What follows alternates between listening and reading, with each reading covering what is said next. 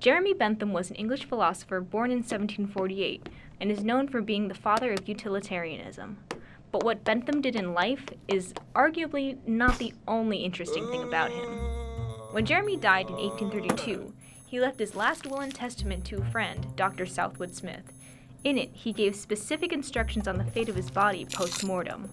Bentham requested that his body be publicly dissected in the name of medical science.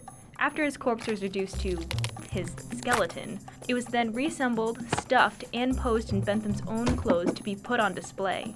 This is what he called his auto-icon. Bentham also instructed for his head to be removed and then preserved with a Maori embalming technique.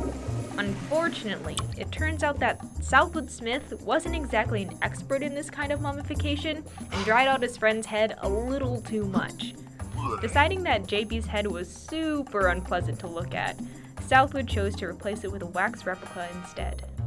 The auto-icon was then displayed at the University College London in a glass cabinet, with the real head displayed at his feet. That is, until in 1990, when it was rumored that UCL's rival university, King's College, kept stealing the head, and it was taken off display and placed into storage.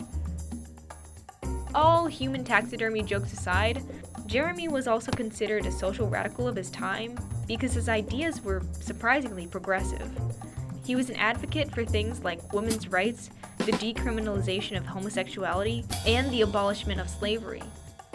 And even though his motionless corpse displayed in the halls of UCL might give you the creeps, Jeremy Bentham was one of the first people to donate his body to science and consider the invaluable knowledge we could gain from it after death.